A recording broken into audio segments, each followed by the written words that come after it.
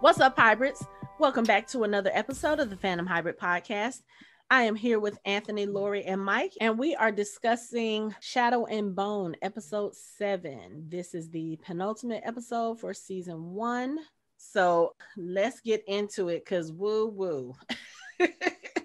So we start out this 7th episode with some backstory on Kirigan, and I wondered when we would get it, because we kept saying there's got to be more to his story. There's got to be more to his story. So we do find out a little bit more of his background.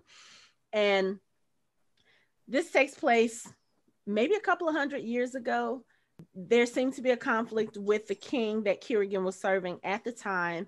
Something that Kirigan did, and I don't think they ever expressly said what it was, but there was something that he did for the king that allowed the king to win the current war that they were fighting, but it also put the Grisha on the king's radar. And at this point, when we start out the 7th episode, Kirigan is basically fleeing for his life, and he comes to a little cottage that's in the woods. There's a healer there named Luda, and this is apparently the person that he loves, his girlfriend or whatever you want to call it back then. So of course, immediately I'm reading this, I'm like, okay, they're about to make us feel sorry for him, and they're about to give us our why for why he's doing what he's doing in terms of Alina and trying to, find the stag and all this other stuff. So I was looking at this kind of reluctantly. I was like, I don't want to feel sorry for you. It didn't make me sympathetic. In fact, it just made me sad, because old girl was like, I'll die for you. Like, whatever, fine. Ugh. And the thing is, I don't think she was. So basically, they were getting ready to leave. They were packing. Bagra had taken the other Grisha to hiding, and the king sent his men after them. And they basically were attacking Alexander. They were shooting him with arrows, and as he was taking the arrows out, Luda was in the cottage healing him. And of course, one of the king's men came around the back of the cottage and found her on the inside, brought her out, and was like, okay, here's the witch that's been healing him every time that we hurt him. And Kirigan at this point starts to plead. He's like, look, if the king wants me, he has to take us both. I'll go quietly, just don't do anything to her. And of course, you know how men in power have to be. They have to be the assholes and be like, oh no, that's not what we were told. And so they stabbed Luda. And I mean, the way that they killed her, they stabbed her and they made sure they twisted that knife so that it was a fatal blow. And I was like, so you mortal men that have no powers, you're going to kill this man's loved one in front of him, and you think because he's got shackles on that this is going to save you. Y'all ain't. I mean, it's like, okay, the whole thing, like, because I'm watching it now, it's like the first part where they shoot him and he pulls the arrows out. If I was them and I just shot you through the chest with an arrow and you pulled the damn with 2 arrows and you pulled it out, I'm not going to shoot you again, because obviously the first time it didn't fucking work. Like, you got to figure something else out. Like, I don't. No. Not only that, what Luda says to him before they came in, she says, I can live another 100 years, possibly with an amplifier, which is a foreshadowing. And he says, but you're just mortal. Now, I don't know about you, but that would have been an indication that maybe old boy is not necessarily on my side 100%, because if he was really in love with her, he would have agreed with her and said, well, something along the lines of, well, you know what? We'll see what we can do. Maybe that's something we revisit later. He just sort of dismissed it and said, well, you're just mortal. Okay. Well, no. Okay. You've got it backwards, because he said something to her about being mortal first. Yeah. Because, and it was more like, you're mortal, because she was talking about them sending people to look for them and they could hide. And she was like, well, we can hide from them. And he looks at her and he grabs her face. He was like, but you're just mortal now. So apparently whatever was going on with her, or as a Grisha, I guess she was supposed to be immortal at some point, and now she's not, but she still has her powers. And then that's when she says, but I could live for 100 years with an amplifier. And he says, What does he say? I Long know that time must to seem you, like a right. long time. Well, yeah. So I think there was something going on, and we'll probably find out more about this in the second season because Right. we don't really get anything else in this episode. But he seemed genuine about Right. his feelings for her. And then, of course, you know, like we find out later on when he's talking to Bagra, you know, she's kind of dismissive about the way he's feeling about the fact that Luda has died, because she was like, she's just like all the others. I told you not to worry about them. You need to worry about yourself, because in Bagra's mind, you're immortal. You need to stop worrying about these mortal chicks, because all you're going to do is love them. You're going to lose them, and it's just going to continue on. Just leave them alone and worry about staying alive. That's kind of what And Bagra I get that, but I think that the reason, because the guy that she mentioned, I think and I don't know anything, I'm just speculating. I think that the issue is that some of the Grisha, some of the ones who are less powered, burn through their small science power or manipulation, and they may start off having some sort of immunity or whatever, or immortality, but as they get older, it seems like they possibly burn through whatever protection they had. So she's at the age where she looks fairly youngish, but she's probably being a healer since she was a baby. So by the time she can say, let's call it 30, by the time she's 30, she already can see, because she's a healer, how long her life is going to be. And she can see that she's already burning out because of the small sciences. Because, again, this is not magic. This is what they call small science, which I hope they'll get in more into the second season, because to me, it's either magic or it's not. And to say it's a science, you need to give me some background, which we didn't get.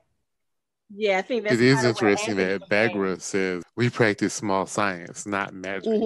And I think what he wanted to do, what he probably ended up doing, was maybe magic. And that's what I'm thinking. Yeah. Yeah, and she's like, we don't do that because that's dangerous. It uses you. Yeah, because if you think about it, so after they kill Luda, you know, the guy, he's still sitting there taunting him. He walks up to Alexander. He's like, do you still have a message for the king? And Alexander's like, yes. He breaks apart the tree limb that's holding his hands together in the back. He breaks it apart, and he kind of does this motion with his arms where he brings his arms together in a circle. And as he does this, the shadow part of his magic goes through, and it literally beheads all of the king's men in front of him. And when I saw that, I was like, "Oh, they should have known better." I have an observation. Okay. Is that theory? No, was that your theory? Yeah, no, what? Observation. Observation. He has an observation. Stop, Mike. It's too early. We're 5 minutes in. We're literally 5 minutes in. It's too early for any theories. Come on now. I just wanted to point out how convenient that they were all the same height. Oh, jeez. That's a good point. I don't even think that would matter. He could have taken off some shoulders. He or he could have just taken a little bit off the top. You know, just give him a little trim, like, you know, like if one of them had an afro, they'd have a flat top now. Like, somebody should be like half beheaded, like half the head would have been cut off. I mean, it's possible. We didn't really see, but I a actually few did. of the heads I actually did a freeze frame. All I saw was head. What? I'm sorry. What? Oh, what? I did. I'm sorry. What was that? It wasn't any connection to any theory. It was just how convenient they were all the same. I thought you said you weren't doing any of that anymore. In connection to theories, no. Yeah, I was gonna say, because I think he went back on that with the Loki episode where we were trying to count how many reset charges. I mean, if we're being honest, he's been giving theories all along. He's just been calling them suppositions. No,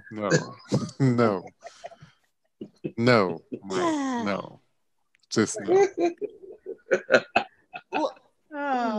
So after Alexander beheads all of the king's men, and I'm sure there's a Humpty Dumpty. Not putting them together again.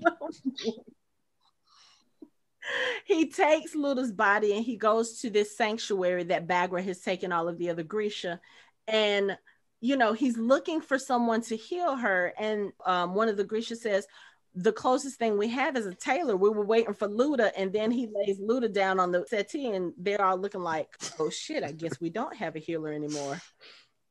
So he goes to find his mother, Bagra, and Bagra is in bed. She seems like she's kind of sick or she's weak. I mean, they have a conversation, and it's so weird. You know, the relationship between Bagra and Alexander is so weird because on the one hand, she almost seems like a loving, concerned mother, and he seems like a devoted son.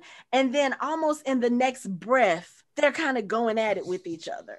You know, she's accusing him of putting the Grisha on the king's radar, and Alexander is upset, and she's asking, "Where's your girl?" And he's like, "She's dead. She died because of me." And Bagra says, "She died because of what you are. They always die. They're not as strong as you and me." And that, you know, we talk about Alexander and his power and the fact that he's immortal. And we don't think about the fact that, okay, so Bagra obviously is the same way because Right. she's his mother. They've both been alive for hundreds of years. So I'm really specifically interested in what it is about those two that make them so It's their powerful. power. Because I don't think anybody else. It's their ability to wield the shadow. But my question is, why are they the only ones to do it? Like, what is it in their background? Like, are they descended from whoever the first Grisha are? Or I have no theory for that. Sorry. But to your point about how she treats him, there was a show we were doing that got canceled, Cursed, and how Uther's mother treated him. And sort of like Bagra is looking at him as both her son and the leader of the Grisha. So like some of the things she says to him is like, "This is what I'm going to tell my son, but if you're going to be the leader, this is how you have to be." So it's going to be it's going to feel like two different things because she has to treat him like two different things. Right. Just like when he tells her, he's like, "Her blood is on your hands as much as it is on mine. You're the one who taught me how to kill." She said, "I taught you how to kill so that you could protect yourself." She was like, "I didn't teach you to kill." And then so you could she said, "You went off and you won the war for the king, and now he's coming after you." I told you that was a bad idea. Because what do powerful men like that do? If they see a threat, they want to remove that threat. And he used him to win whatever war he was in. Saw how powerful he was. Like, okay, I can't have this dude walking around. Exactly. And there's more like him? Oh, yes, we have to eliminate all of them, which is usually he's basically a weapon. I mean, it's just like, I would almost put it like he's kind of like a guard dog. Like, he's really good at his job. I mean, like you said, it's smart. Like, you don't want someone who can potentially take your place, even though they don't fully realize it yet. You don't want them to realize that they have that power. And it's because as soon as they realize they have that kind of power where they can take your place, then they'll be like, "Why are you there?" So, yeah, I mean, it doesn't really take power to lead. It takes a sharp mind to recognize threats and to eliminate them. And to the other thing you mentioned about their power is her warning about using magic. It makes me wonder, like, could one of their ancestors have used like black magic? Because, you know, we're talking about magic here. Like, he had to find. It seems like maybe they are descendants of a person who was practicing black magic, which which would explain why they're the only ones. Why she warned about using magic. Like, we don't use it because he uses us. Oh, that's interesting. And then the person he mentioned later, who was it? Marsakova or Marsova? Yeah. If I remember, I think that might be maybe one of their ancestors. I think it's Bagra's father. I think. Well, I think one of the things is because of how the hero worship has evolved, they call them saints. So it's possible that there was a group of people who were either immortal or darn near immortal who were quote unquote godlike, and as the Grisha have gotten less powerful throughout the ages, they're easier to kill with modern technology. You can also argue that the original people, they've diluted themselves down by having children with non-Grisha or lesser powered Grisha, that they've powered themselves down. So it's entirely possible that the original Grisha were either godlike or darn near godlike, and they've just sort of dumped themselves down more than it has been, because the war that he fought for the king asked him to do this. And what happened is that I believe that the king, like most rulers, got scared, and like Anthony said, you have a weapon that you no longer can control, so you want to take out that weapon. So I think that it was a combination of them having these extraordinary powers, them being long-lived, sort of like elves, and like elves, the longer that they live, the more they're around humans, the more they lose their abilities. And didn't and another thing Bagger said was, she's like, you want to teach them how to fight. They're not fighters. Most of them are they make things. They fix and build things. Yeah. They make things and they fix things. Yeah. Because that's when she's advising him, go north, go to Kirch, come back after the king dies with a nobleman's name, wait until there's a problem that only the Grisha can fix, and then return. That way will be valuable to them. And that's when he says, what about the Grisha that's here now? We need to fight. And basically that's his thing. He wants to protect all the Grisha that's there now. And Bagger says they aren't fighters. These are people who build things. These are people who fix things. And that's when Alexander says, then we make an army. Morozova did it. And then that's what he says, forge new life to amplify. Since they're his bloodline and he made us too. And she calls it the Merzost, is the power that he... Right. The Merzos. That's the black magic. And that's what she says. We practice a small science, not black magic, or not magic. And he says his journals are here. We could do it. And she's like, no, you can't control it. And he's like, yeah, I can, just like he did. And then she says, then you will die like he did. But of course, we see that didn't happen. But what happens is the king sends more men, which you saw what happened to the first set of men you sent. And that was against one person. Why would you send more? I mean, do you really think in this instance, more men are going to come out with a better outcome? No. They come out. Alexander comes out to meet them, and they're basically about to attack. They're like, yeah, we're going to kill all of you. Alexander's like, yeah. Well, the problem is the king wants him alive. Right.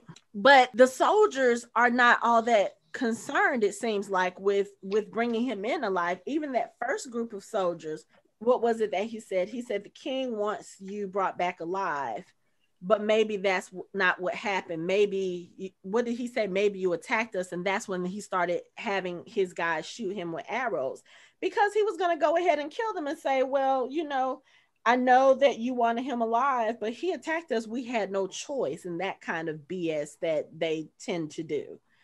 So they tried again with this one, and Alexander, instead of killing them outright, he seems to draw this power, and he has this explosion of power, I guess, and we see all this black shadow comes out.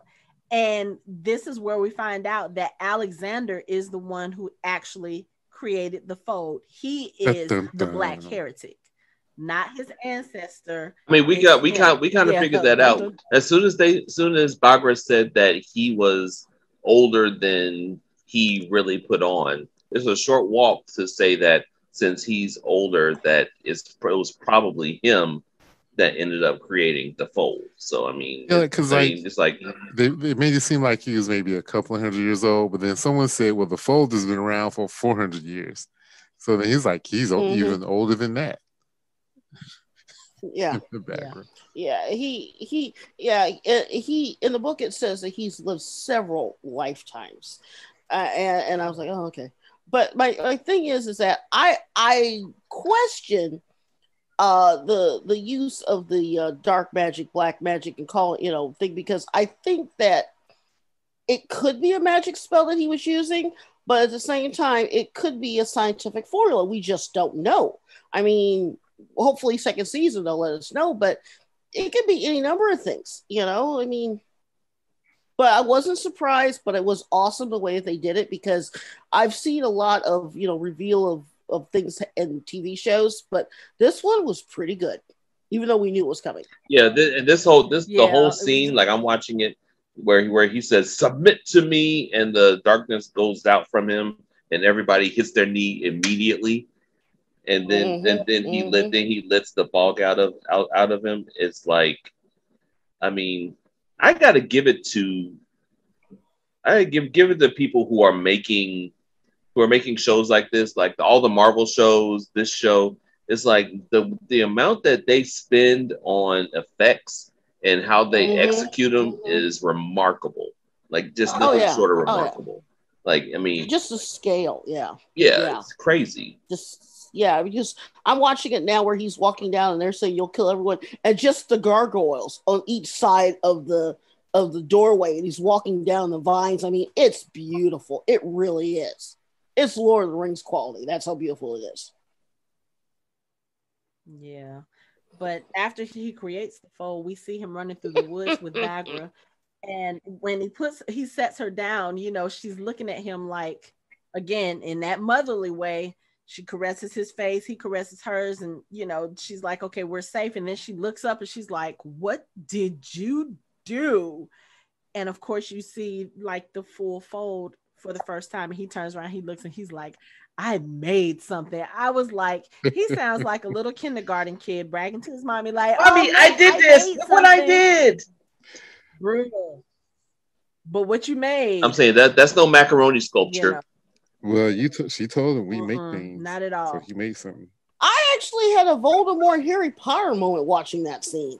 I did, man. I was like, hey, there's Lord Voldemort right there, you know. I mean, it just with the Horcruxes. I was like, hey, look at that, you know, because she knew when she saw it that, you know, on one hand she's like, okay. On the other hand, horrified because now it's like he can't come back. Whatever goodness he had in him is now gone. You know, he's literally gone on the dark side. Yep. I mean, you know, you have people who are trying to hunt you down. They've killed your girl. They trying to kill the rest of your people. Technically, he did create a problem that only Grisha could solve. So, right. This is true.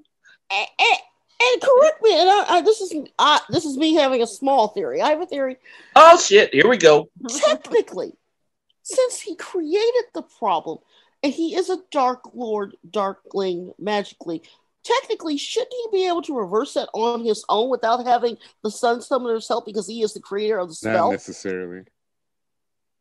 Not necessarily. I mean, the thing is like, I'm surprised that this wasn't thought of before. Is that since he's a shadow Grisha, like they didn't think that there was a way that he could. I don't know if it was in the books because I've read the books.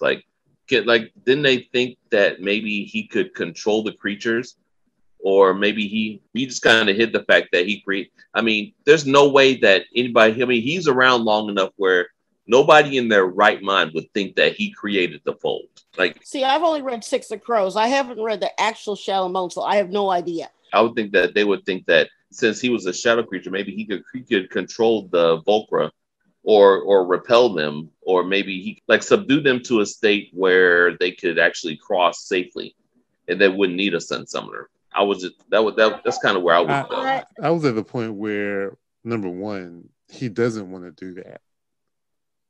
He wants this. No, I understand that. He wants this. I think in the way it was created, I think the only way, because he probably can move it around and he can control the creatures inside. But if he were to try to make it smaller, he would have to take it all back in. Like, he can manipulate it and make it bigger, but to make it smaller, he would be reversing it. And he can maybe expand it, but he wouldn't want to reverse it. That's not what he wants to do. Because to reverse it, it will make it go away. If he could even do that. I mean, even if he does the Moses thing and parts it a little bit, that's what he makes the Sun Summoner. I mean, maybe he tried it. People were like, "Oh, you control shadows. Maybe you can control the fold." Maybe he was maybe he made a show up going in front of it, "Oh, I can't do it." No. Okay, I really can't do it. He could have said, whoever did this was way more powerful than I was, and I can't undo Like, it. yeah, he must have been really powerful and handsome, and just like he knows his shit. Yeah, like he's really good. The guy who did this is just incredible. Like, I don't think you could even defeat him if he was standing in front of you. Yeah. Yeah, at this point, I don't think he would have tried to get rid of it, even if he could, because there's still that divide right now between the regular people and the Grisha, and the Grisha are still treated kind of like second class citizens. And I think he would wait until things are a little bit more like, it would have to get to that tipping point, and then he would be able to come in and do what he wants to do, get rid of it, and then show his true power and be like, okay, so now that we see that I can do this, let me tell y'all how this is going to work.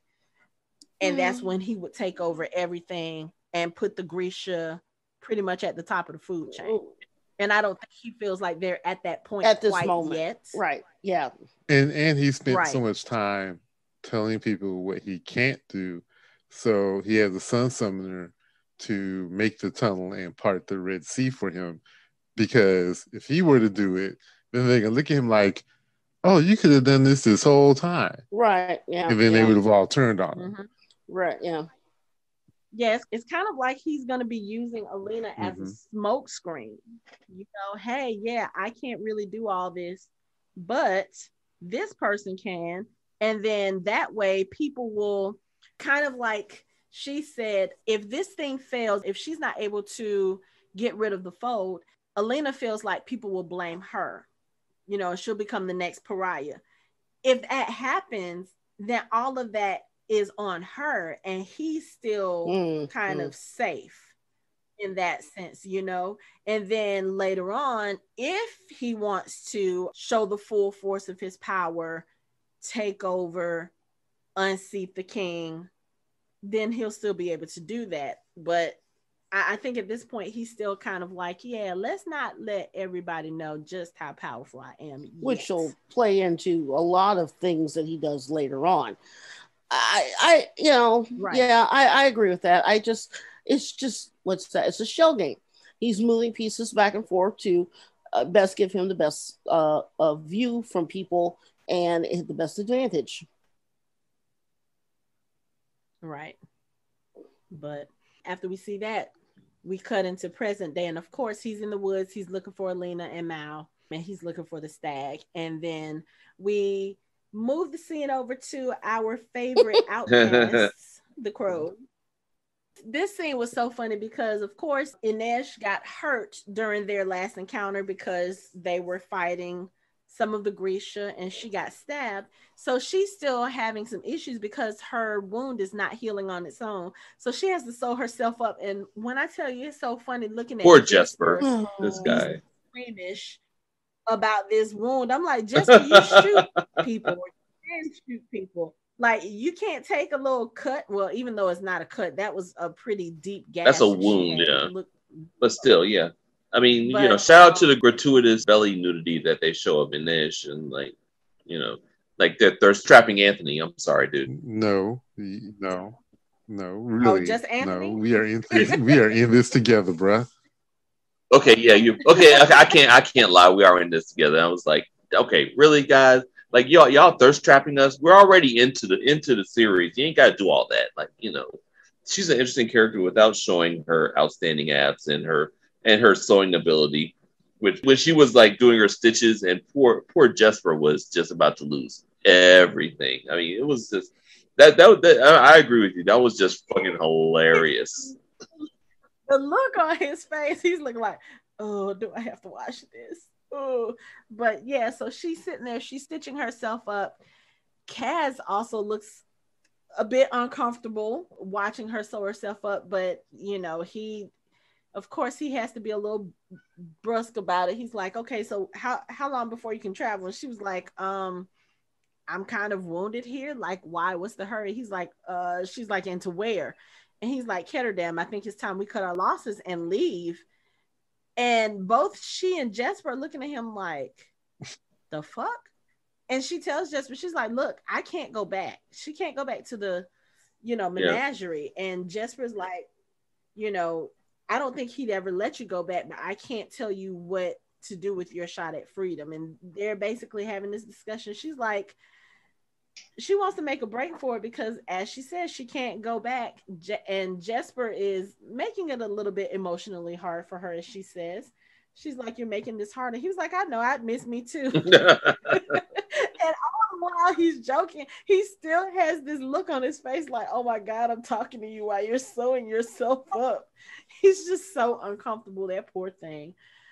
Oh, but then we get Alina and Mal, and they are in the woods, shivering. They're cold, it's snowing. They are still looking for the stag, and that's when Alina tells we get a little humor with them too, but she tells him, she's like, hey Mal, when we find the stag, I have to be the one to kill it, because again, she thinks that by killing the stag, she is able to get its amplification powers, and then she'll be able to use it against Kirigan, or at least to keep him from getting it.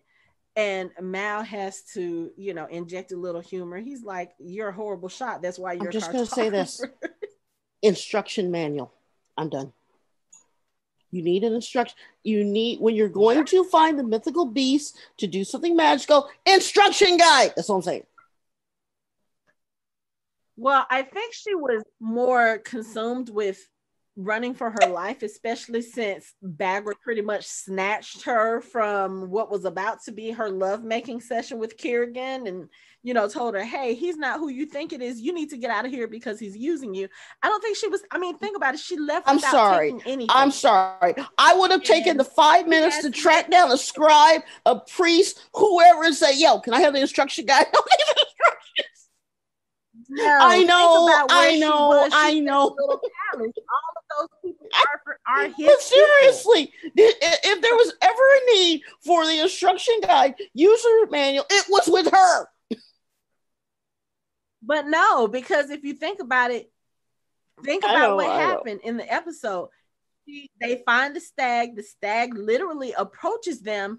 She gets ready to shoot it, and then she realizes, wait, this is not what I'm supposed to do. Like, when it comes to those types of things, she doesn't need an instruction manual, because it's literally the way that these types of things work. If this is her destiny, it's kind of like one of those things where instinct takes over, and she knows what she's supposed to do. Unfortunately, that gets messed up, because just as they are in this with the stag, and she's approaching the stag, and it seems like the stag is, I won't say it's, I will say this. It's almost seemed like the stag was kind of. I'll give you that. If you will. Yeah, right. Yeah. And it was a gorgeous scene, right? And it was a gorgeous scene. Okay, so maybe an aftercare guide. How about that? Maybe an aftercare guide. Well, she only needed an aftercare guide because Kirigan showed up and fucked shit up. So maybe I called instruction manual maybe a couple scenes early. Yeah, no, maybe. I just look. First of all, I remember when we first saw Alina and Kirigan getting together, I terribly noted that I liked Alina and Kirigan as a couple. Mm-hmm. And I retracted that. Mm-hmm. I did retract that statement. Mm-hmm.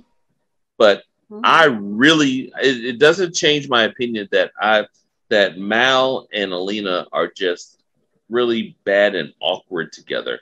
Like I feel like Mal is like forever in the friend zone, and it's like a weird awkwardness between them. Like even when he had like the blanket around them, and they were huddled up together. It's like you look at if you look at them, you're like, nah, man, he ain't getting it. No, they're not together. Like there's nothing there. Like it just doesn't seem like. I look at that so differently because I feel like there is still something between them, but of course, like I said when we discussed the last episode, this is not necessarily the time to discuss the fact that you guys have feelings for each other that have been unspoken. Y'all kind of got more important things to deal with right now. Yeah, but if that's the whole thing being awkward, because they both care about each other, and right now they can't do anything about it. Like, she's literally fleeing for her life, and he's trying to protect her and keep her safe. When does that ever stop anybody who was going to be together in anything? When has that ever stopped anybody? They're playing it smart, and here's the thing. Yeah, it may not have stopped anybody else in other shows and other stories, but how well does that work out for them? It usually does. In the end, it does. Except for with a lot of trauma. In the end, it does. But what kind of trauma and mess do they have to go through to get to that point? Right now, these two, they're not dealing with that because they're focused on the more important thing, which is to keep Kirigan from getting this amplifier. Okay. They have, I have to say, they have their priorities straight. Okay, but they have their priorities straight, but it still doesn't work out for them in this situation. I mean, they don't express their feelings for each other, and Alina ends up with stag horns in her chest. She ends up with stag horns in their chest because Kirigan comes in and literally shoots. They attack Mal. They attack her. He damn near kills Mal. I mean, again, not the right time. Okay, I can agree with that, but even up towards the end of the episode, or the end of episode 8, when we're going to the end of the season, nothing that happens between this moment and the end of the show, there's literally no time for them to go into that, because this is not one of those situations where you just declare, "Oh, I love you," and then just keep going. No, this is something that warrants a conversation.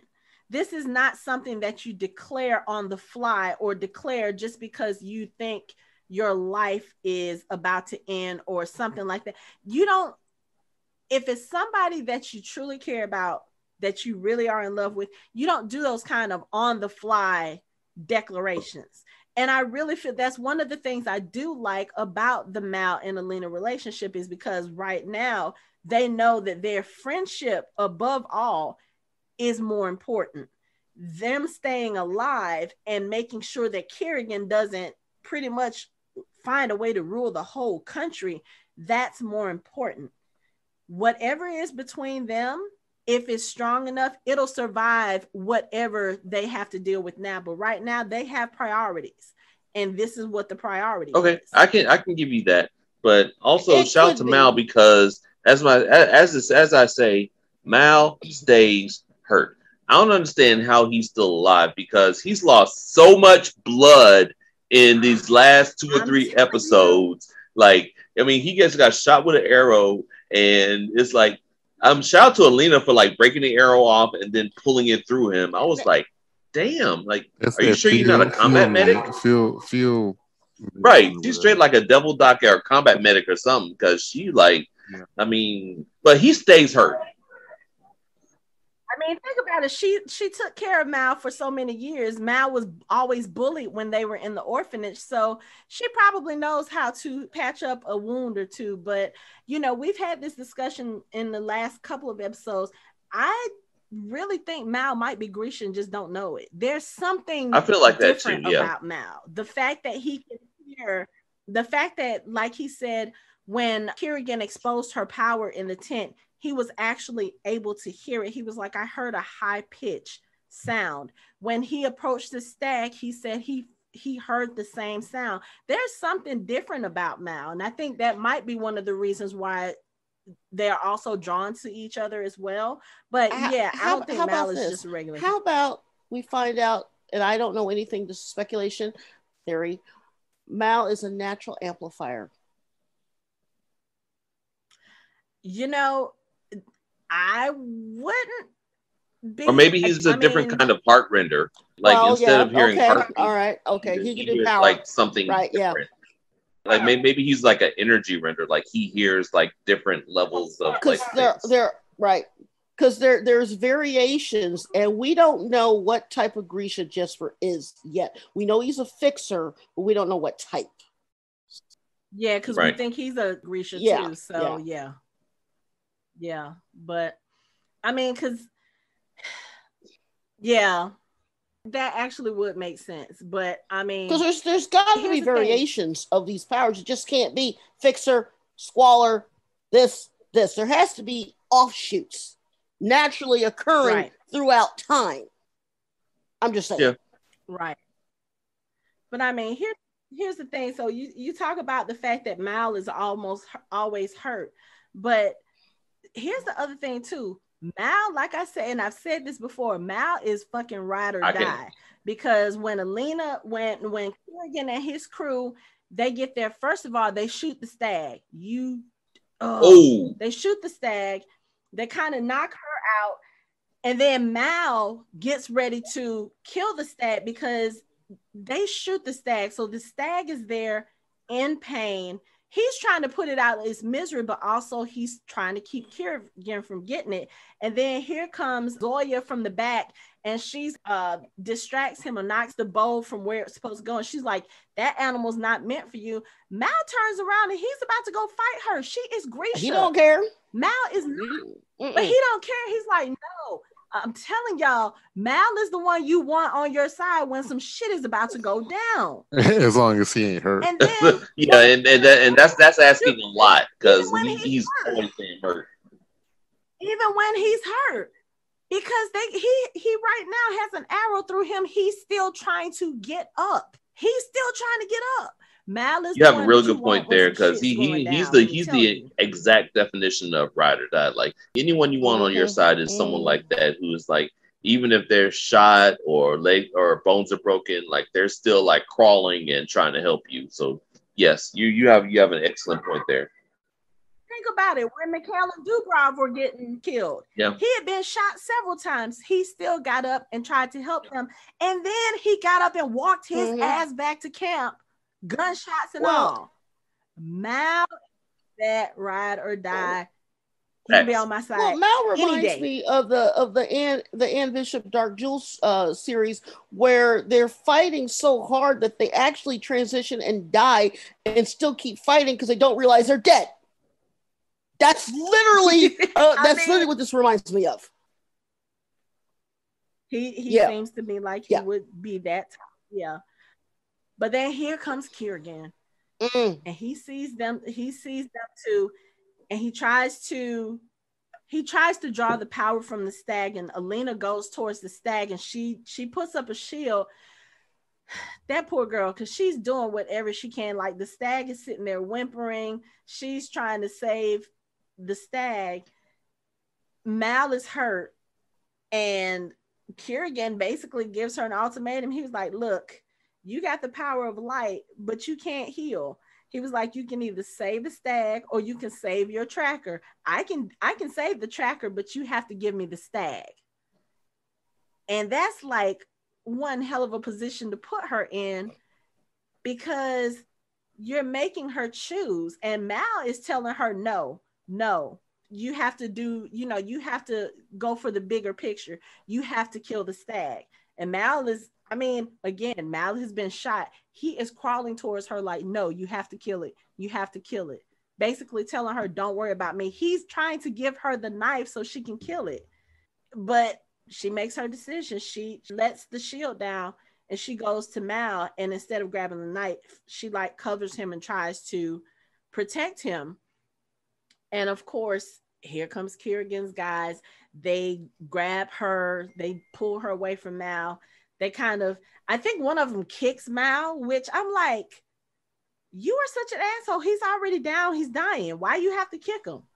And then Kirigan, he does the same thing to the stag that he did to the Druskella that attacked Alina. He shoots this Shadow blade, whatever you want to call towards it, man. And he beheads. What is it with beheading in this series? Like you're beheading everything. He's headstrong. The stag. That's just wrong. I'm about to mute you for the no. But he beheads the stag, the antlers are off, and I mean he kills it. And then of course he tells them to bring him its antlers, and he tells Alina, I'm a man of my word. He tells the healers to heal Mal, but of course they have to go with Kirigan, and it's just this whole thing just starts off like this really. So I didn't like Kirigan before. After this episode, I was like, you can die a horrible death, and I would not be mad. Love Ben Barnes, love him. Kirigan represents everything wrong with the white male patriarchy. Oh yes. God. Yes. Oh God. I'm so glad that came back. I'm so happy right now. That's what I'm talking about. Yes. And that is a part of it. The white Romeo Pimp. I had to get in. I don't even know if Romeo Pimp is a good description, because that's even he had her. He's like, do you trust me? It'll be okay. Don't worry. This will help both of us. You and me. Next thing you know. What's going on? She's okay. It's okay. Next thing you know. You know what? I can horns exactly. He's like, I can help you, baby. It's you and me, baby. Because you have to trust me. Right? Exactly.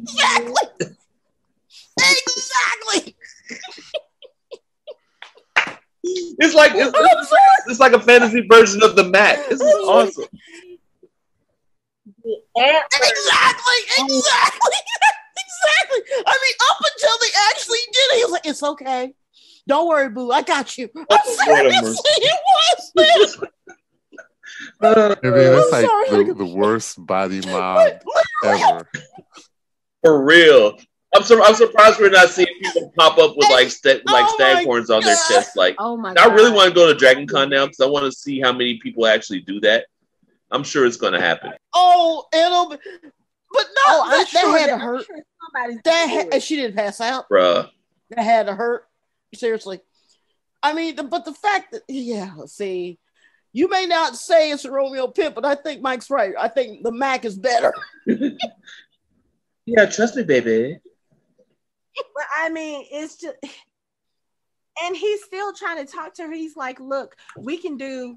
He was like, do you know what's stronger than you or me? Us together. Like, you're still appealing to her that, okay, if we're together, we can do anything. We can see if that's not some pimp shit, I don't know what is. Like, exactly. Like for real. And he's like, we can do anything. But you didn't answer my question. You gotta answer. It's you and me together against the world, baby. Don't you trust me, baby? We can do it together. Did I not tell you from episode 2? That's what he was doing. Oh my God. I need to take a breath. But the fact that he has David modify these antlers so that when they're placed upon her neck, they actually go into her skin, so that he has control of all of her powers. That's some invasive shit. That's it really is. Relationship. You're right. Yeah. I mean, but not only do I own you now, I own everything about you. I can even put things in you. Like, I own your body. I can do things. It's just terrible. White male. Yeah, it's basically it's like putting her on remote control. It's worse. That's worse than that. The entire worst. And the thing that gets me is there are still people who ship this relationship. What? But see, people who ship this relationship are the same people who ship Joker and Harley Quinn without fully understanding how toxic that relationship is. Joker, I was gonna say Joker ain't never, but Joker did throw her in right. a vat of acid, but that's neither here nor there. But he literally put a foreign object into her body against her will. It doesn't get worse than that. While smiling in her face and saying, "Baby, it's gonna be okay." Yeah. Right. And then he goes over to touch her and shows, and she's like, this is my power, you can't have it. And she's still powerful, And she almost breaks free, but he was like, yeah, but now I control it. And I'm just like, when I tell you, oh my God, this whole scene made the entire series. So okay, it did. You knew it was coming. Yeah, this is. You're right. This is like, I'm looking at it now, and it's just, oh my God, this is terrible. Like, I mean, she's trying to pull him off, and he's like, no, you're not doing that. And her face just goes weak, and he's and the coin on the hand, and the poor little heart render. He doesn't really want to do it, but he has to. Yeah, David's face tells everything. Oh, like I said, this made the scene. But at this point, it's like you've been doing what he wants this whole time. So now, I mean, what else are you gonna do? It's just, I tell you, that was no, you're right. They filmed that exceptionally well. And Mark was watching a little bit. He was in and out the first time I watched it. He walked in, he goes, what the hell? He looked at it, he goes, you know what? I'm out. He goes, I don't even want to know what happened. He walked right out of the room. He's like, I don't even tell me. I don't even want to know. It was so God. And it's just the way that he is, even from this point on, about Alina. He at one point he goes into the tent where Mal is being held, and he talks to Mal, and he basically says the equivalent of, yeah, you can have her for now, because at some point you're gonna get old, you're gonna die, and guess what? I'm still gonna be here for her, and she's gonna realize I'm the only person who's ever been her equal, and I'll get her anyway by default. And I was just like, so is she gonna be immortal? What? Too? Yes, the stag does give her immortality as long as she's wearing the bones. She ain't wearing, as long as it's inside her. Right, inside her, right. Well, as long as not wearing that. You know that's gotta hurt. As long as sorry. Disgusting. Yeah. Terrible. And I wonder if that visceral reaction is what the writers were looking for. 100% was. Had to be. Oh. I mean, and the fact that they take great pains later on to disguise it is just sickening, because that's even worse. But I do have a point of order when we get to the next scene with the kids, because they do something very cute. Are you talking about Inej and Kaz and their conversation? Okay, so let me tell you, I was about to reach through the screen and punch Kaz in the throat, because he's trying to be all hard and not reveal his feelings to Inej, and she's getting ready to leave because she doesn't want to go back to Ketterdam. She doesn't want to go back and be part of Menagerie. And when she gets ready to leave, she's, Kaz is not saying anything to her, and she's like, is that it? Is that all you have to say? He's like, there's nothing left to say. I was like, if you don't, I was literally like balling my fist up to the screen, getting ready to punch through and punch him in the throat. Like, dude, if you don't stop her right now. And then he tells her, you were right. And, they have this little conversation. And that's when he finally admits, okay, you know what? Sun Summoner, yeah, she's real. I know I've been saying a lot of shit. I've been talking a lot of this, but yeah, she's real. And he was like, I played it over and over in my head. None of that's a trick. Like, you saw what she was able to do. Why did it take you trying to convince us? Like, it was right there. There were no tricks. There were no, special lights. There was no wind coming from somewhere. It was, she's real. And then there's just like, has Brecker finally believes in saints? And he was like, no, hardly. I just said that Alina Starkov is a Grisha with the power to manipulate light. Like, I think that's what y'all call a saint in your time. But he says, no, she's a girl with a gift, not a savior of lore. And then it's just like, okay, whatever.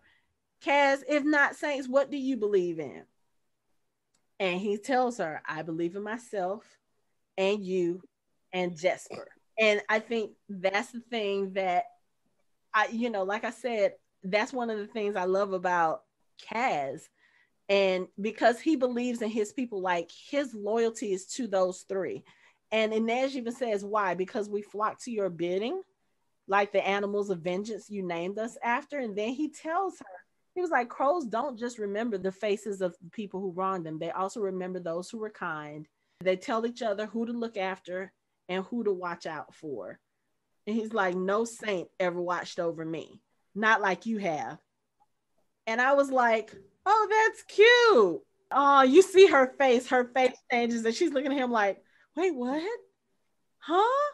I was like, oh, okay. That's probably about as close to a confession of affection that you are going to get from Kaz Brecker. Yeah, take it and go. Yeah. Yeah. Right. But she tells him, she's like, look, I can't go back to the menagerie. And he's like, you won't. And I really believe that he's not going to let her go back to there. Not just because he probably has affection for her, but again, Kaz is loyal to her and to Jesper.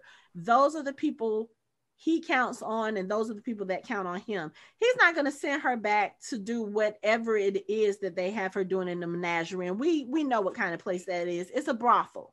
She's been there since she's a child. So there's no telling what kind of stuff she's had to endure over the last 10 or so years of her life. He's not about to send her back to that, especially not after she has had to kill not once, but twice to save her life. No, bro, you got a blood debt.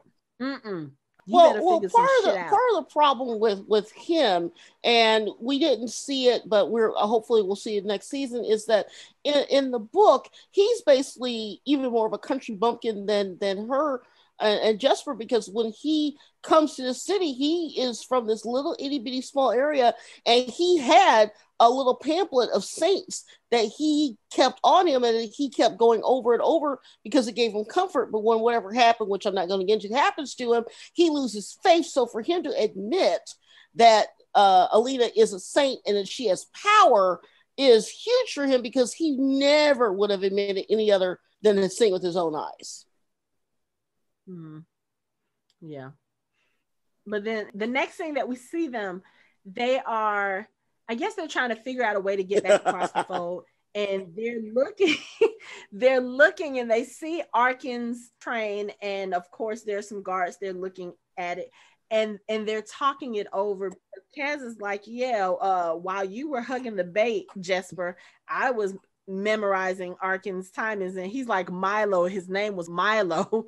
And then Inej is like, yeah, I understand, but Jess is right, da da da da da. And Kaz looks like, Jess, like you gave him a nickname. I'm like, are y'all really about to be petty right now? Y'all got more important things to deal with.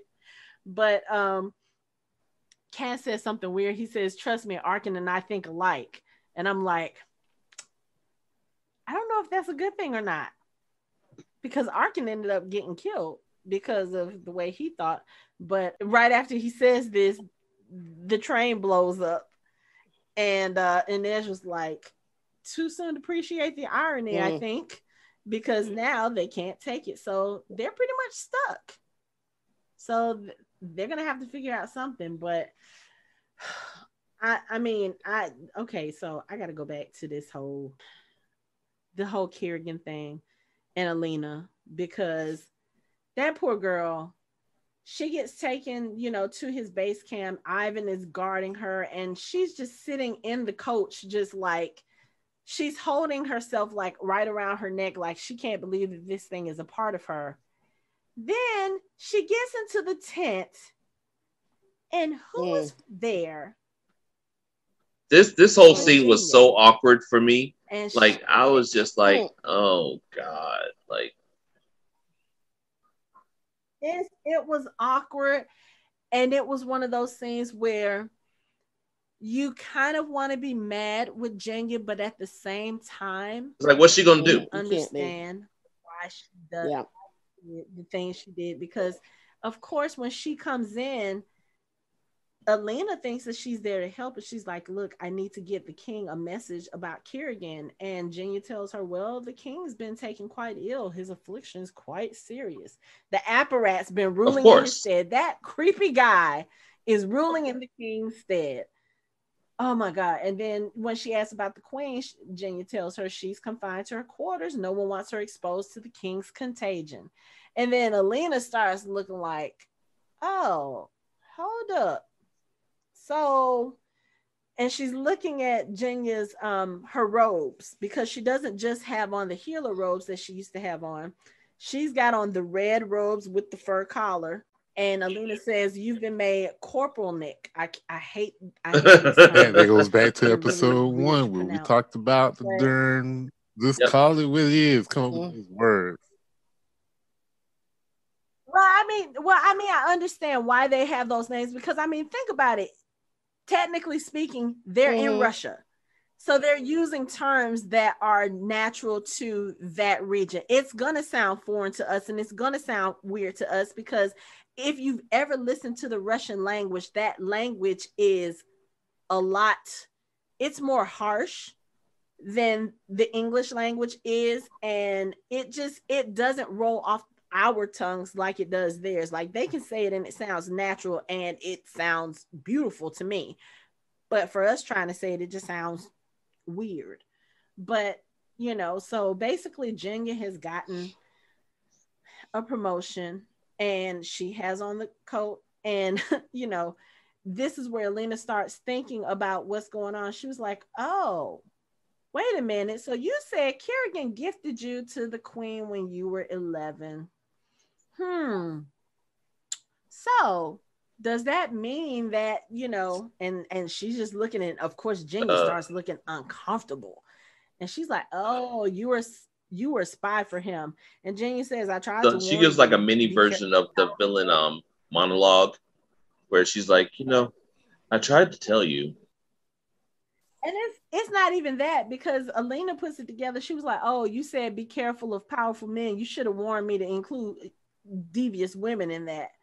And she was like, yeah, the king's illness. She said, I'm sure you had the inclination and the proximity to make that happen. Because remember, Jenya kind of inferred that the king had been using her for his pleasures and his comforts. And who knows, he's probably been doing that since she was 11 too. And then that's when Alina just starts realizing everything. She was like, oh, you never sent my letters off to Mal. And when Jenya's like, I had no choice, Alina's like, yeah, you did.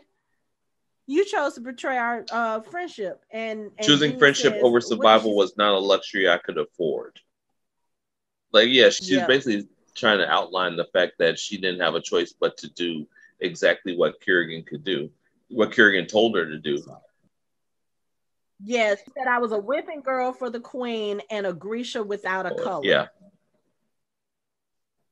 So, like I said, you can kind of be mad about it, but you can kind of understand her place too, especially considering, sold to the queen at 11, probably been abused by the king for that same amount of time. Kirigan pretty much controls all the Grisha. I mean, he was and this is another thing that makes me not like him. He sold her to the queen. He was the one that got her for the queen. And it's just like, you can't really be mad at her for doing what she needs to do to get herself out of the situation and to put herself in a better position to where she kind of has, I guess, a little bit more control over what happens in her life. And of course, she's a healer. She can, maybe make the king sick and maybe make the queen she's not really whatever. A healer, though, right? I can't say I blame her. Taylor. Well, yeah, she's a tailor. So, but I mean, she was doing what she could do to get out of the to situation that she was in, because I'm sure things weren't always peach keen for her being around the king, especially as a teenager. And you really, I mean, like you said, you feel bad, but you understand why she did it. And anyone in that situation, whether it's you're morally right or morally wrong, you're gonna try and get yourself out of it. So I can't really be mad at her. I can be upset with her. I can be upset with her not slipping old girl a note saying, hey, you might want to run, but I can't fault her. You know what I'm saying? Yeah. And I think Alina kind of gets that too, because Alina says, she says, I know what it's like to be in a position of struggle.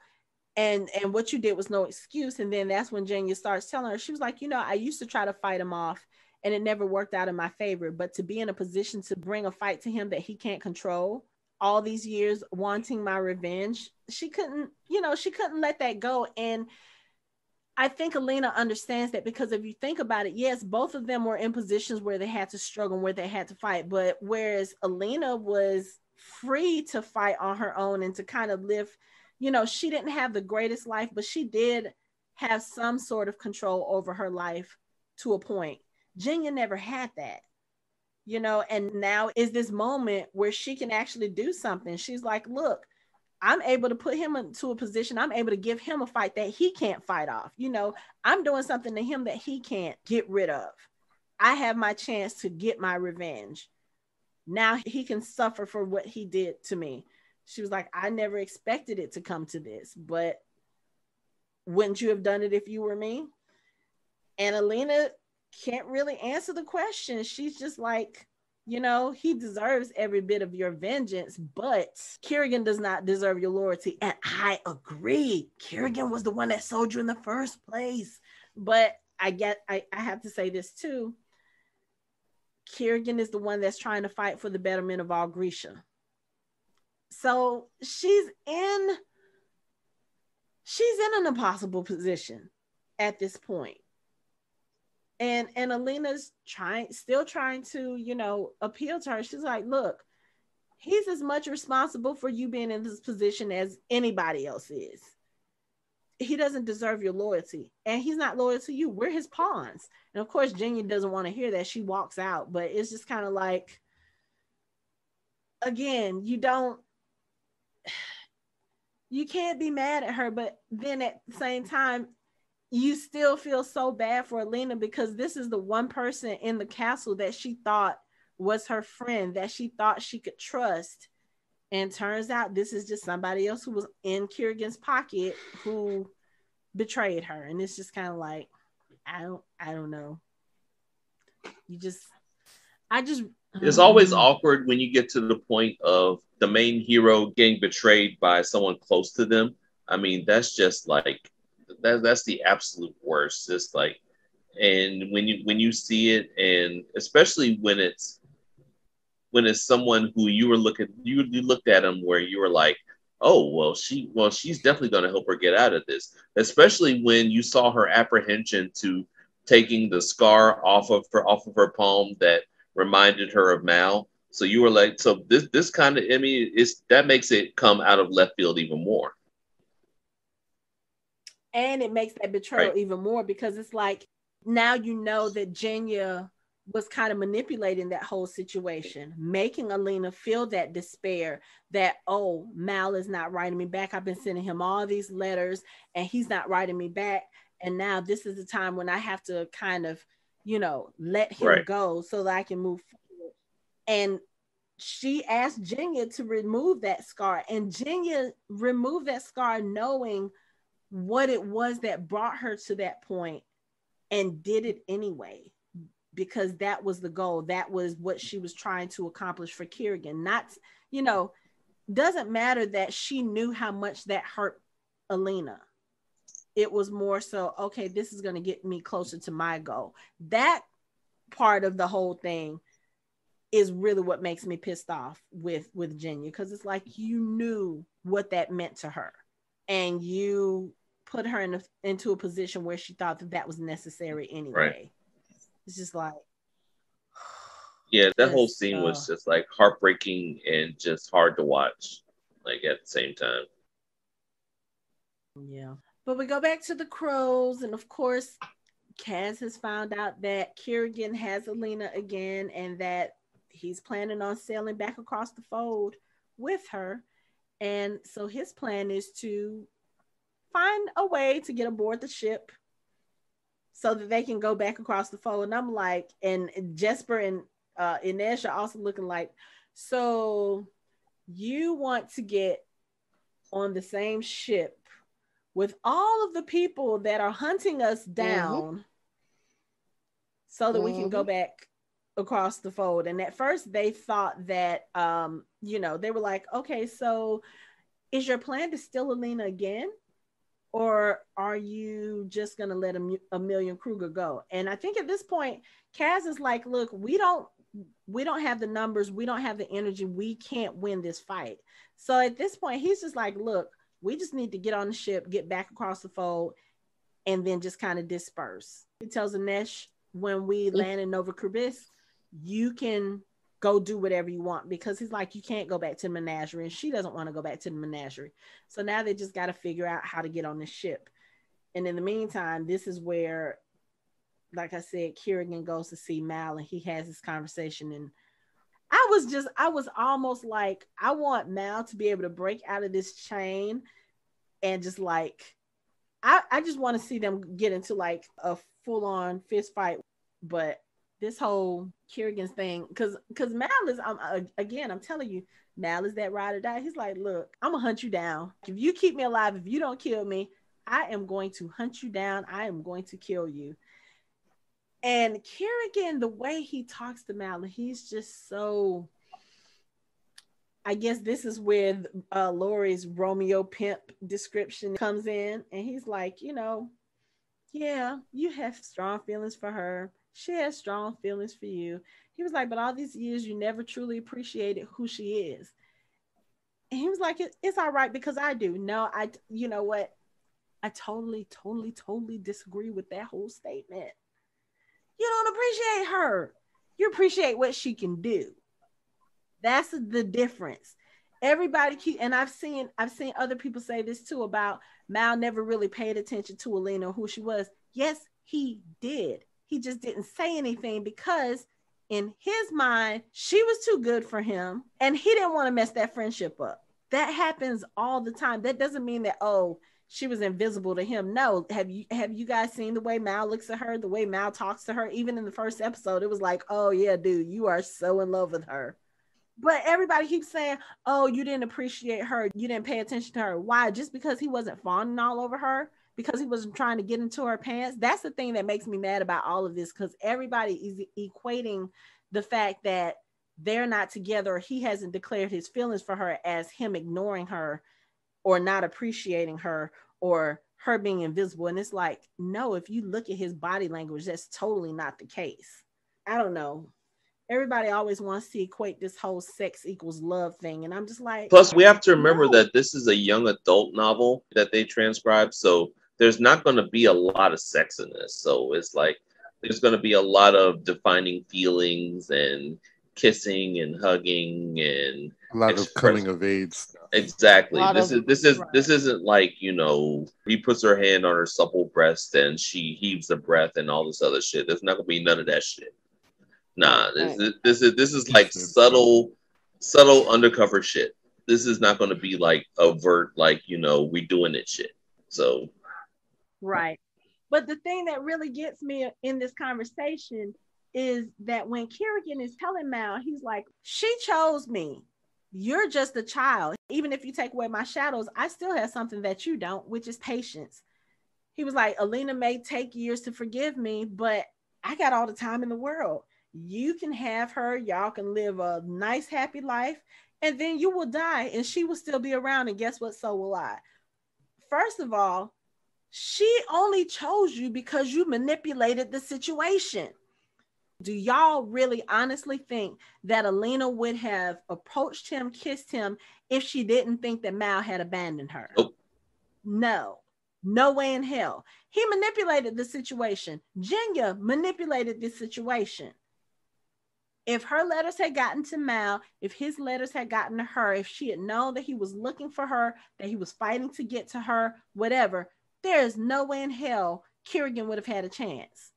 Period. He's charming, but he ain't that charming because there's always something sinister. It's his eyes. Him. It's those cold black ass eyes that he has. Man. And the fact that he's just sitting here like, yeah, she chose me. She didn't want you. Dude. Like, get up out of here with that. Man. Like, and here's the thing, like you keep saying, okay, yeah, she can be happy with you. Y'all could be together for 50, whatever years. And then after you're gone, she's going to look to me and she's going to come to me because I'm her equal. Dude, you're talking about getting her on a rebound. Right. Like that's supposed to be the big thing. That's the thing that you're like bragging about. That, oh yeah, she'll choose you and she's gonna be with you, but then when you're gone, she's gonna come to me anyway. Get some self-respect about yourself. Like you want to be the guy that she wants to be with because she doesn't have no other choice. You really want to be that guy? That's exactly what he said. It's like, I mean, eventually, you'll have her for a minute, but eventually she's gonna realize that I'm the only one that's gonna be here with us. So yeah. And the funny thing is, the way that Ben Barnes delivers these lines is kind of like he makes it sound so desirable. Like he makes it sound so good. Like, yeah, this is what's gonna happen, and da da da da da. And you can see Mal sitting there listening to it, and it's just kind of like, but dude, listen to what he's saying. Listen to what he's really saying. She will choose you, and then after you're gone, then she's gonna go to him. Like, all I heard was instinct in the background saying it's gonna be me. I mean, and then I mean, just think of the fact that if Mal turns out to be a Grisha, and he can figure out a way to live longer, then he's gonna be like, you're out of luck now, buddy. Guess what? Well, I mean, what is it that he tells Kirigan? He said, "You'll wish you killed me here." So we get into the next part, going back to the crows. Of course, they've already hatched their plan as far as how they're going to get on the ship, and they have to. They're basically what they're doing is they're robbing some of the people who attended the Winter Fete so that they can get clothes to make them look like distinguished people, and they can steal some IDs so that they can get on the ship. And then we see Jesper in his little outfit, and I was like, okay, y'all, you know what? Jesper and his sense of style, this little red suit that he has on, he's looking at himself in the mirror, and there's just like, you look fine. He was like, I know I do. No. He says, I look fantastic, is what he says. Yes, he looks fantastic. Yes, you do. Yes, you do, Jesper. And then the funny thing is that when they go through the ID, he looks at the age of the person who he's supposed to be imitating. He's like, no one's ever going to believe I'm that old. And then what happens when they try to get on the ship? they actually believe it's him. They're like, oh, okay. He's like, his feelings all hurt. But the other funny part about this is, so we go back to Mal in the tent. And of course, he's trying to get away. He's trying to figure out a way to break out of the handcuffs, and the guard has fallen asleep. And who walks into the tent but Milo the goat with that bullet around his neck? Best scene ever. I was like, man, how in the world did Milo just happen to end up in the right place NPC at the right ever time? Is Milo part of the crows now? Like, is he like the sixth member of the crows? No, but he should be, because like I said, he is the best NPC ever. So. And it's so funny because Mal sees the bullet, so he lures Milo over to him. He gets the bullet, and then he kisses Milo. He's like, oh, thank you. Oh, you smell. What did he expect? Don't kiss goats. Stop that. That's okay. Okay, for those of us who grew up with farm animals as part of our daily lives, that will make one of you. Look, I grew up with a rooster in the backyard. Okay, that rooster stank. That's all I'm gonna say. Yeah, they usually only saw things like that when I went to Roanoke, Alabama to visit my relatives there. That's the only time I ever saw. I keep forgetting you have relatives from Roanoke. Exactly. That's where my dad is from. Yeah, exactly. We'll talk about that. In Illinois, it is common in town, because remember where I'm from, you live either in town or not. It was common in town to have a couple of pigs, a cow, and a rooster and chickens. And we had a rooster and chickens, and we lived in town. Yeah, I see a little bit of that where I am now. I don't know what to do with that. Go down the street and you might see some roosters, and I think my ex-husband in the backyard of his house, the house that was behind him, they had animals. And I remember going to drop off my son or pick up my son, and I pulled up and I was like, do you have, he was like, yeah, my neighbors have pretty much a mini farm in the back. I'm like, is that a goat? He was like, yep. There's actually 2 back there. I was like, okay, in the middle of Clayton County. All right then. But yeah, so Milo the goat, he comes in, has his bullet. Mal takes the bullet. He puts it in the cuffs of his, he puts it in the hole of his handcuffs. And then he, I don't even remember what it was he grabbed, but he hits the bullet. And of course, it knocks the handcuff loose. But the funny way that he did it. And then, of course, he had to pretend like he was asleep because it was going to wake the guard up. The way that he just kind of fell back and just kind of like, oh, and the guard just wakes up like, what's going on? Oh, okay. Yes, the guard hears a bullet go off and just kind of nonchalantly glances at Mal and doesn't realize he was asleep. He heard a bullet. He heard a gunshot, basically, and looked at Mal. Was like, oh well, okay, he's still there, so I'm just gonna go back to sleep.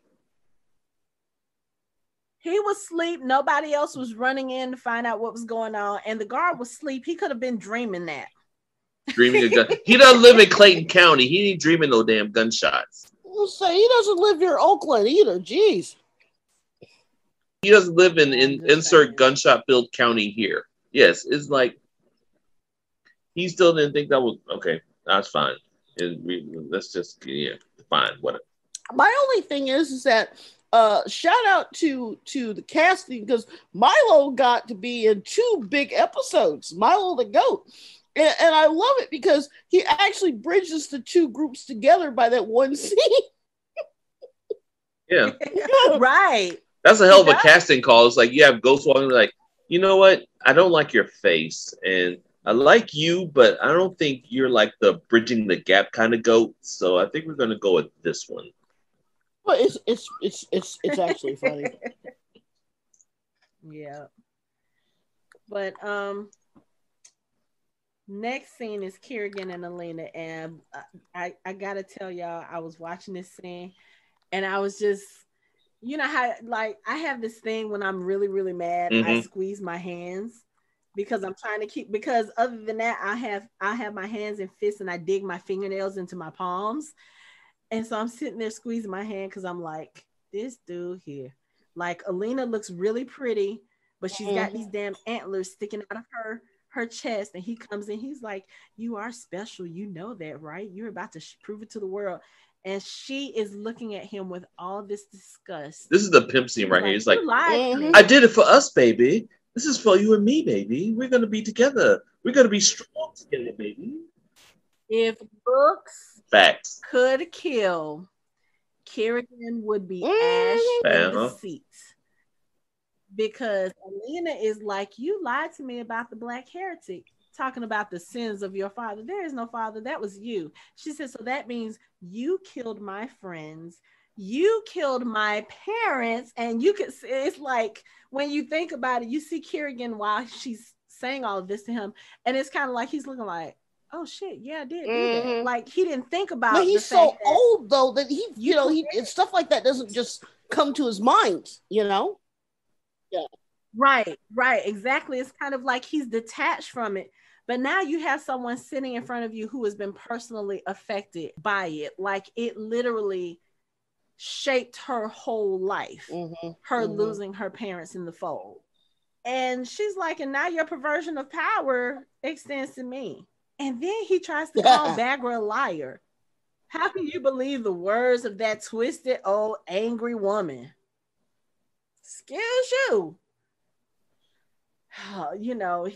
He's so. And then he tries to tell her, she's like, look, you've been lying to me since the day we met. He was like, telling you half a story is not the same as lying. I mean, yeah, that's the definition of a lie. The entire definition. And I mean, she, you know what? She calls him on everything. She's like, okay, so what about using the apparat to usurp the king so that you can have the throne? And he's just sitting there looking like, damn, she know all my business. And he's still like, I would have thought you would have understood, to live in hiding all our lives. That's everything that I've ever done was always for the Grisha. That's why I built the little palace so that we could be safe. I just wanted to make Ravka safer, to make Grisha safer. And then she says, did you think Genya was safer when you placed her under the king's watch? And am I to believe that you would show backward mercy? Like, when she said that, I was like, oh, wait, he probably really would kill his mother at this choice. I mean, he threatened as much in the last episode, didn't he? Say, you are not even that important to me anymore. You are not even important anymore, whatever. But I tell you, this guy's a piece of work. He looks good in black, but he is a piece of work. But I mean, he does tell her, he was like, I never meant for the fold to become what it was. I never meant for the king or for General Zlatan to use it for what it has. But she was like, but you meant to put this collar on me. You did that on purpose. You lied to me. You manipulated me. And he's still sitting there like trying to appeal to her. Oh, he just, he makes me sick. He makes me sick. And then she tells her, she was like, we could have had this. Like, this could have been us genuinely. You could have made me your equal and we would have been good. But again, Yeah. That's just, and then she's like, you could have made me your equal, but instead you made me this. And she's holding like she grabs his hand and puts it on there, like to reinforce the point. Like she was like, you did this. And like, I understand what she did, but it's like, he's not going to regret that because his whole point of this, which is getting ready to be revealed, is for power. So it's like, I mean, she's like, you did this to me. He's like, yeah, I did, but I don't regret it because I have a purpose for this. So, I mean, yeah, I did it. So what? And then he got the nerve to have an attitude. Fine, make me your villain. Excuse me, you did that. She just has to accept that she has a glorious purpose. Glorious purpose. I'm more impressed that the girl hasn't passed out due to the pain of having, antlers in her neck. I mean, they don't hurt now. I mean, they're probably just... Oh, come on. Do you see the gaping hole in her collarbone, like right here? The skin hasn't even healed over it, okay? That's gotta hurt. It's disgusting. I mean, but I'm sure that what's his name probably did something where it wouldn't be that uncomfortable for Genya, because him and Genya have a thing. So Genya was probably like try to make it so that it's not painful or uncomfortable for her, so she can at least not be uncomfortable when this happens. But it's like, okay, so what? How does she sleep? So when when infection sets in, what is she supposed to do? I mean, you're right, Anthony. How she sleep? I ordered that too. Better yet, how do you get your clothes on and off? I mean, seriously, one good twist and turn at night, and she's gonna poke her eye out. I mean, come on. Ow. I kind of feel like even though, yes, there could be measures taken so that she's not uncomfortable, I kind of feel like Alina would be the type of person to refuse that because she wants to feel all of that so that she can continue to be angry about it. So that every time that she feels it, she's reminded of the betrayal. Okay, Hanukkah, I see your point, but I'm telling you right now, I would take some fucking aspirin. I'm sorry, okay? I can be reminded of what he did me wrong and have aspirin at the same time, okay? I'm sorry. Aspirin, ibuprofen, alcohol, cotton swab, something. You do not forget that pain. It's like maybe she just get marshmallows and put them on the points so that she doesn't. Oh, stop! No, that's just wrong. Molding clay. I don't know. But here he goes lying to her again because they're walking to the ship, and before she joins him, Ivan comes up to him and tells him that Mal has escaped. Like he escaped sometime during the night. I have a team looking for him. And, Kirigan is like, okay, good, whatever. At least I don't have to worry about him. But if he goes near Miss Starkov, put him down. And then as they're walking towards the ship, he tells Alina that Mal is being kept under guard in the camp. Do as I say, and I'll release him. You lying.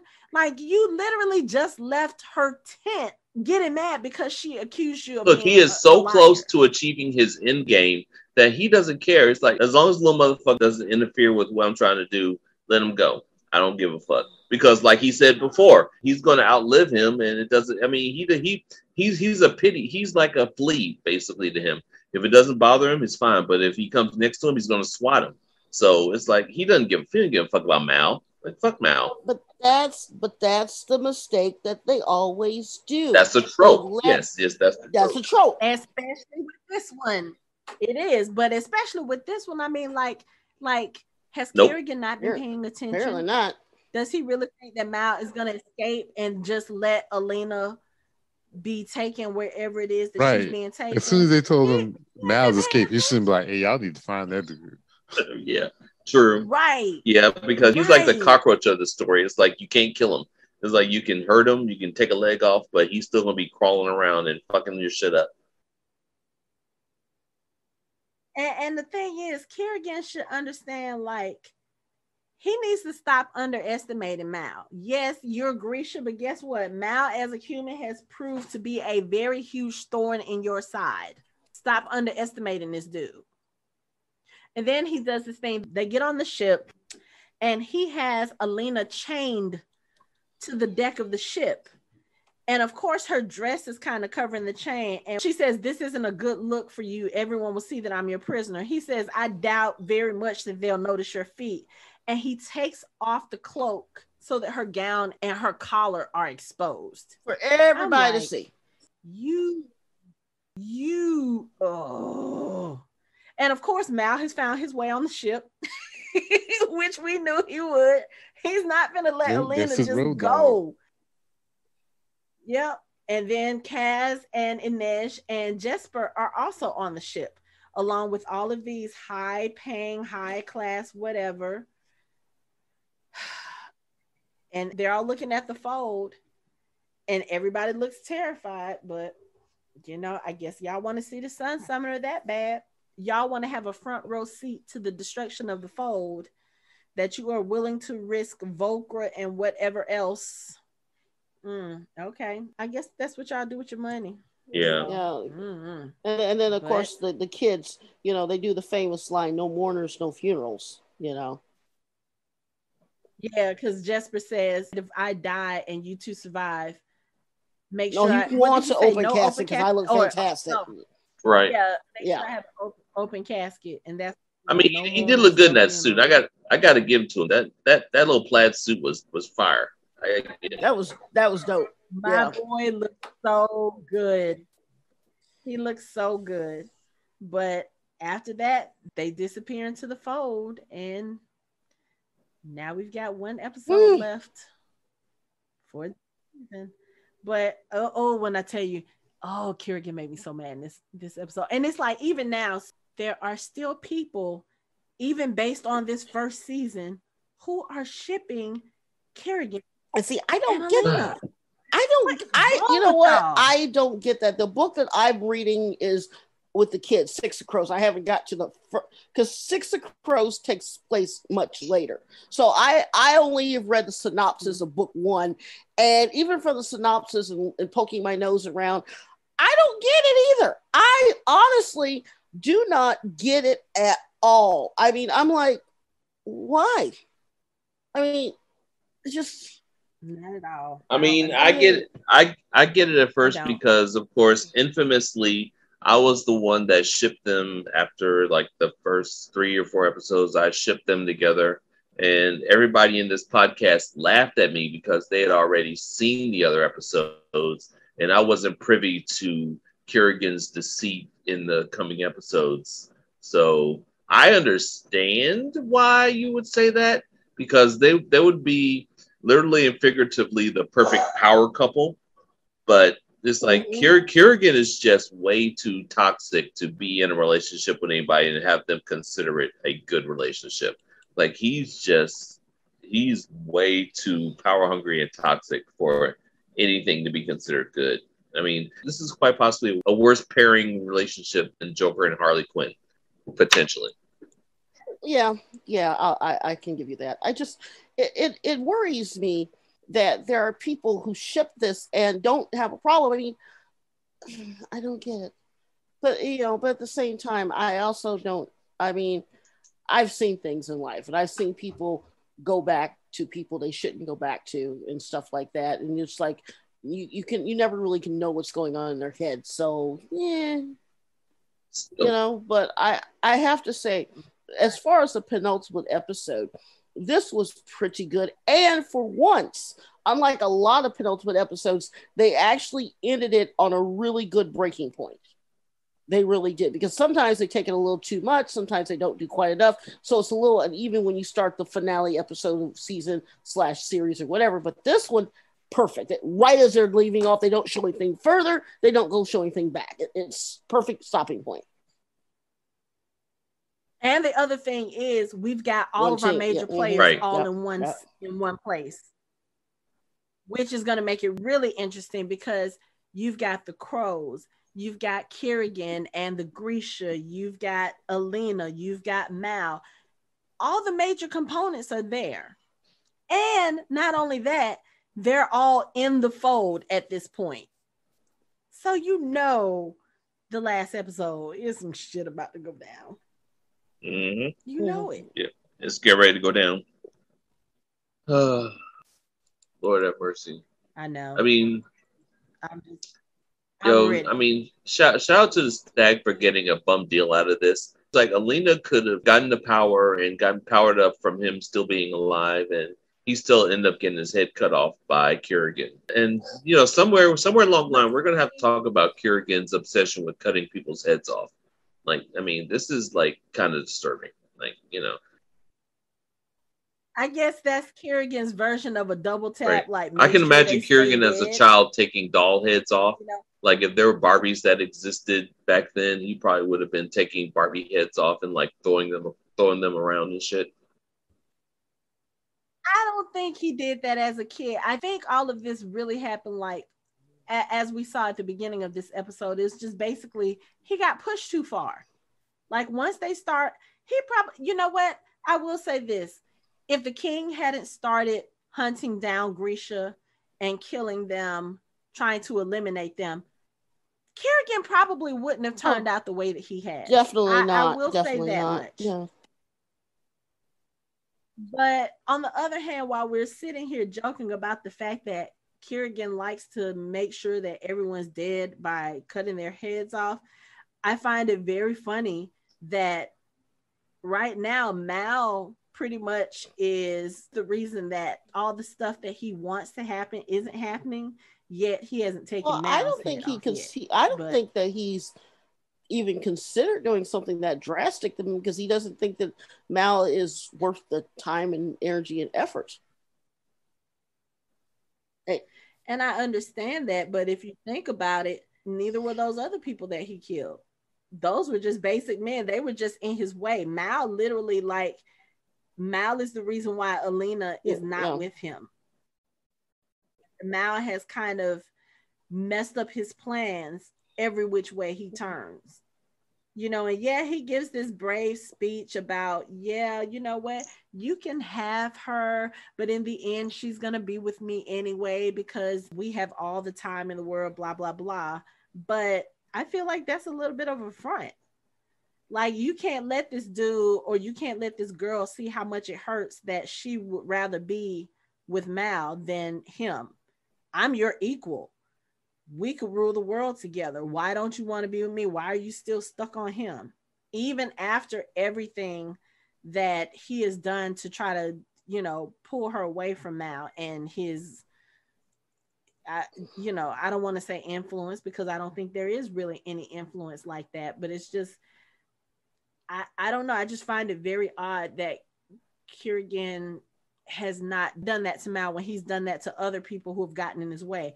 But I kind of sort of feel like he's probably scared of Alina in that sense. Like, think about what he did when they killed the woman that he loved and came after him. Think about how powerful he was. He was so mad that he created the fold. If he does the same thing to Alina, she probably would be way more powerful than he ever could be. And I think he's scared of that. I don't know. One episode left. Yay! And then we get a whole second season. Yay. But we have to wait until next year. which, I love renewals, and I know that, shows have to take time to film and edit and all this other stuff. But golly, the hiatuses are so frustrating because I'm like, I want it now. I want to see what's going to happen in the second season. I want to see what's going to happen. I don't want to wait till next year. This is my thing. We talked about this earlier, and I'm going to talk about a few things, but I'm not going to spoil. But I will say this, considering how episode 8 ends, I'm hoping that something that happens in the books actually happens in the second season, because that would be awesome to see what they do in a different setting. I'm really loving this show as far as the characters, but I think what I love even more is the fact that they combined 2 books and they were so seamless together that it's like, I'm sort of mad at the author, because I'm like, well, why didn't you just do this as one book? Because well, I mean, if you think about it, she probably wrote Shadow and Bone first, and then had the idea to do Six of Crows. And then, probably in her mind at the time that she wrote the book, maybe the Crows didn't exist. Because King of Scars is a book that comes later after both of those. And King of Scars, she actually kind of does a little play on a few characters, Zoya, meeting up with some of the people, and they do a whole bunch of different things. And it's sort of she said she wished that she would have incorporated a little bit more or less because of the reception. But that's okay. We have the show, and she's I believe she's an executive producer on the show, and she does consult, she does give some input. So I mean, hey, if she decides to write more books and kind of incorporate the characters together, but I'm curious, because like I said, because they added the 2 books together, I'm going to read the first book. I've heard that the first book is good, but it's sort of thin, if I can use that term, versus Six of Crows, which has more meat in it. So it's almost as if they had to add the books together to make a more fleshed out storyline. Okay. All right. Let's see. Any final thoughts on episode 7 of Shadow and Bone? I'm hoping we're going to get more backstory on Alexander's family. You think we're going to get that in the next episode, or is that something that this is what I want overall in the series? Okay. Because I was going to say, I don't think they would have time to put that in next episode since that's the last one. But yeah, that would be good. I want to find out more about that, and then I want to see more with his relationship with Bagra, because like I said, that mother-son dynamic is so interesting to me with them, because one minute they're relating like mother and son, and then the next minute they're relating like 2 people who really can't stand each other. And it's just kind of fascinating to watch, because they're literally doing this in the same breath. It's like, oh, mother, oh, son, oh, you know what? You were supposed to do this, and it's your fault that this, and blah, blah, blah. Well, you aren't important anyway. It's just kind of like, what? Are these even the same 2 characters having the same conversation? It's their dynamic is very interesting. So I would love to see a little bit more. Yeah, I think that the one thing we haven't seen in this episode is the healer and what's her name? The one that was on the ship. Yeah, it'll be interesting to see what happens with them coming up, because I mean that's still kind of an open-ended kind of thing that they left, that they didn't address in this episode. So it'll be interesting to see what happens with them. Oh yeah, I'm sure we definitely will be seeing them in the next episode. They can't just leave us hanging with those 2, especially after that last episode. Like, okay, so now we're getting to where they are admittedly liking each other. We need more of that in our lives. That's a lot of sexual tension to be left hanging. I mean, it's like a lot. Right. For a whole year. Yeah, right. You got to give us something in the next episode. And I have to be honest, I didn't think that I would be as into this series as I was, but I'm like really invested into it now. Like, I love the Crows. I think the weird thing is I'm more invested in the Crows story than I am with Alina being the Sun Summoner. Like I think I said this in an episode we did before, but I'm really invested in their interactions and how they are. Like I really love those characters, especially Kaz. Like between Kaz and Jesper, those are probably my two favorite characters in this. With not Inez. Okay. Look, man, and your wife still sitting over there. Don't be trying to get me in all kinds of shit. What the hell's wrong with you? I think Inez is a given. Thank you, Hannah, because you didn't get me out of trouble and shit. Like what the fuck? But yeah, I mean, I'm really interested, especially in the next season. I'm really interested in seeing how they develop the crows, because I just find them really interesting. I think that a lot of the story that we might get with the crows might be a lot of stuff that are left unanswered, like Pekka. They kind of brought Pekka in at the beginning, and then they mentioned him a little bit, and then they drop it. So I'm curious to see what part Pekka Rawlings is going to be playing into the crows. I've mentioned briefly that there's a little gambling problem with Jesper that may or may not have some issues with him down the line. And then with Inez, there's the fact that she basically was kidnapped as a child and forced to work in the menagerie. What about her feelings about her family that she has not seen or can't find, or how's that going to play out? So you've got three very good, strong things that you can lead into season 2 with just the three of them with the crows. And I agree, they are my favorites. And I like Zoya too. Yeah. I think Zoya had a pretty good run this season. I wish y'all listening could see my face about Zoya. I mean, it'll be interesting to see if she gets like another arc, kind of, as far as how she is. But I'm with Hanako. She's shady as fuck, and I just don't trust her. Yeah, but I think do we know if Zoya, well, you know what? I would assume Zoya is also on the ship, because it seems like Kirigan brought all his important people. So I'm just ready to see what's going to happen with this final episode. But for now, that is it for our show. You can find us online at www.fandomhybrid.com. We are on social media on Facebook, Instagram, and Twitter at Fandom Hybrid. You can listen to us on Spotify, Apple Podcasts, Google Podcasts, Stitcher, iHeartRadio, and other major podcast streaming platforms. Thanks for listening. We hope you join the conversation next time.